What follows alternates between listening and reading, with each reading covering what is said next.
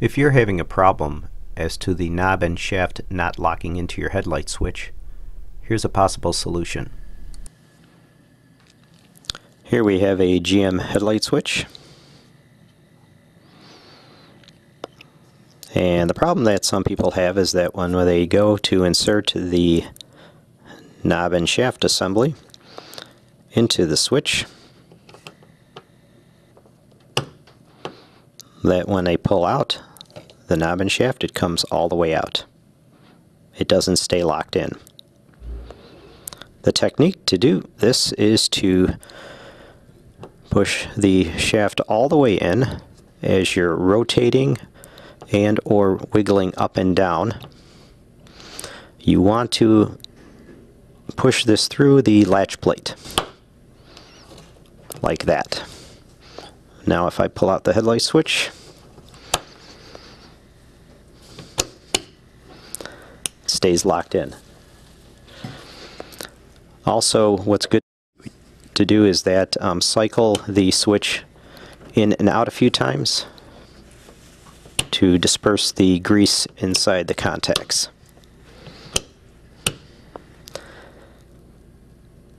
If you're having a problem with the knob and shaft not releasing from your headlight switch, here's a possible solution.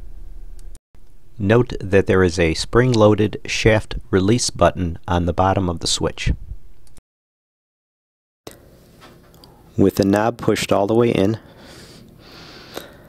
if I try to push the button in to release the shaft, I cannot release it. Consequently, with the switch pulled all the way out, 2 clicks, if I try to push the release button, it feels like it's not going to depress, nor can I pull the shaft out. This is because the spring-loaded button is not engaging the latch plate in the contact carrier, which will be explained later. The idea is that you'll want to have the switch pushed 1 click in from being pulled all the way out. Now press the spring-loaded button in, and as you're pulling outward, we'll rotate and maybe wiggle the shaft up and down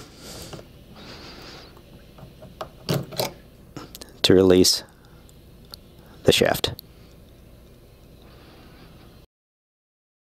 If you're having a problem with the shaft not locking or the shaft not releasing from the switch, let's go over what is actually going on inside the switch.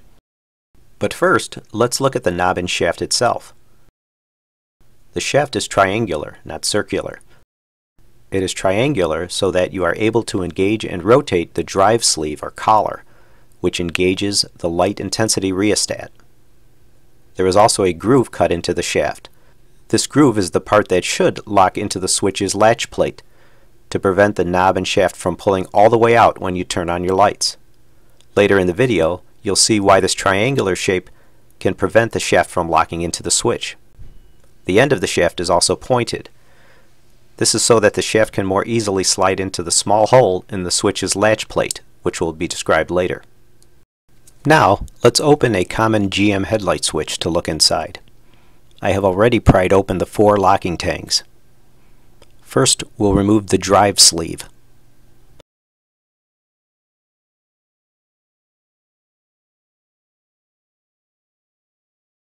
This black square piece is the contact carrier that captures the 2 contact plates, which I am now removing, as well as a center spring-loaded plunger that presses down on the latch plate. Lifting the contact carrier, we can now see the metal latch plate. This is the part that permits the knob and shaft to lock into the switch.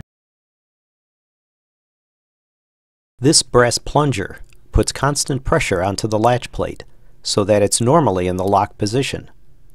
When the release button on the headlight switch is depressed, this plate will slide upward so that the knob and shaft can be removed.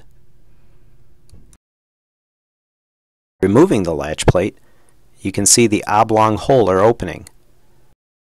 The round part is where the shaft gets inserted into. The pointed part of the opening is what locks into the groove on the shaft.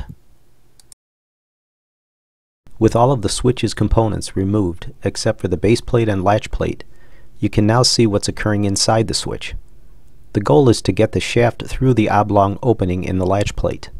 To do this, and to prevent the edges of the triangular shaft from snagging on the hole in the latch plate, while pushing the knob and shaft inward, rotate the knob and shaft and/or pivot it up and down. At that point, the spring-loaded latch plate should slide into the groove in the shaft, locking it in. To release the knob and shaft, pull or push the knob to the center or parking light position. Depress the spring-loaded button on the bottom of the switch. Then, while pulling outward, rotate the knob and shaft and/or pivot it up and down. This will set it free from the hole in the latch plate.